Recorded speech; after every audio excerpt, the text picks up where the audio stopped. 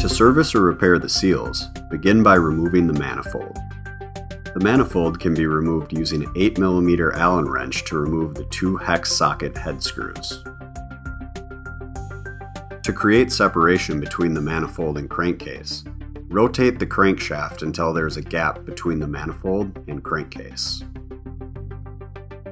Once separation has been made, use 2 flat-tip screwdrivers to pry manifold away from the crankcase.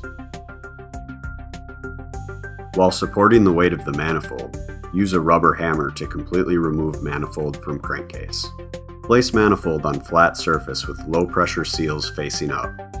Place a flat-tip screwdriver under the low-pressure seal and pry upward to remove. Be careful not to scratch the inner diameter surface of the seal case where the low-pressure seals are located. Inspect the inside of the low-pressure seal for wear or damage. Using a 1/2-inch seal case tool or T-wrench, remove the seal case.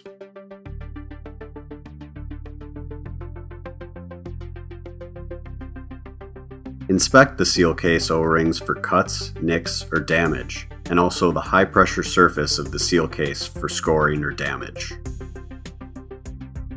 Place a flat-tip screwdriver under the high-pressure seal and pry upward to remove.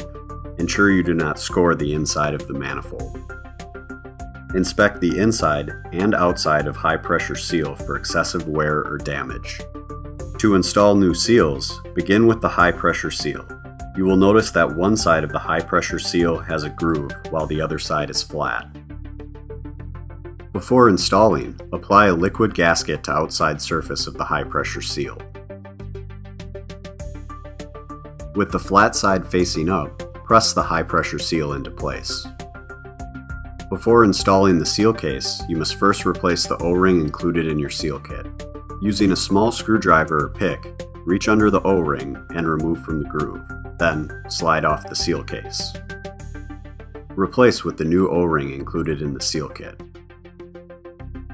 Before reinstalling, apply liquid gasket to the O-ring on the seal case. Install seal case with the O-ring down into the manifold. And thread into manifold. Using your seal case tool or T-wrench, torque to specification. Next, install the low-pressure seal. The low-pressure seal contains a spring on one side. Install with the spring side facing down and press into place. Before reinstalling the manifold, be sure to replace the plunger retainer O-ring included in the seal kit. To access the O-ring, start by removing the nylon oil pan.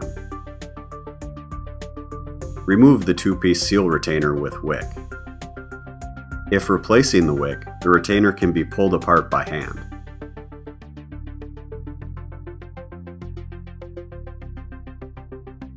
The retainer contains a small slot and large slot. The large slot should face the top of the crankcase to allow oil to fall onto the wick. The retainer can be snapped back together. Ensure the hole in the retainer is facing down when reinstalling. Using a 12mm wrench, loosen the plunger retainer. Before completely removing, stop and push the plunger toward the drive end to break loose from the retainer. Next, completely remove the plunger retainer. The plunger retainer contains an O-ring, backup ring, and copper gasket. Inspect the O-ring, backup ring, and copper gasket for cuts, nicks, or damage. Remove the ceramic plunger and inspect for cracks or scoring on the surface. Remove the keyhole washer and barrier slinger located behind the plunger. Both parts serve as a barrier to prevent water from entering the crankcase. To reassemble, install the barrier slinger with the dish side facing away from the crankcase. Next, install the keyhole washer. The slot can face in any direction. Before reinstalling the plunger retainer, change the O-ring included in the kit. Using a small screwdriver or pick, remove the backup ring, followed by the O-ring.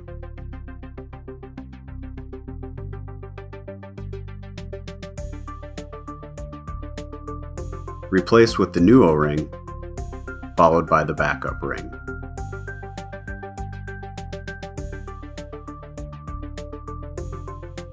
Add a lubricant before reinstalling. The plunger retainer can only be installed on one side of the plunger. The plunger retainer should fit tight into the end of the plunger. Install retainer into plunger and press into place. Before installing the plunger assembly, apply thread sealant on the end of the plunger rod.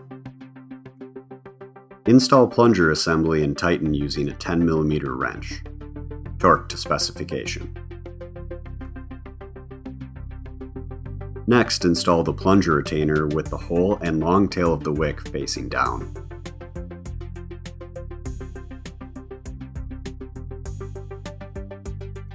The oil pan has two tabs that rest in the crankcase. With the tabs sitting inside of the oil pan, press into place. Before reinstalling the manifold, rotate the crankshaft so the outside two plungers are even at the furthest distance from the crankcase. Install the manifold by hand, ensuring even alignment. Finish installing using a rubber hammer to ensure manifold is flush to crankcase surface. Reinstall the two hex socket head screws. Tighten using an 8mm Allen wrench and torque to specification.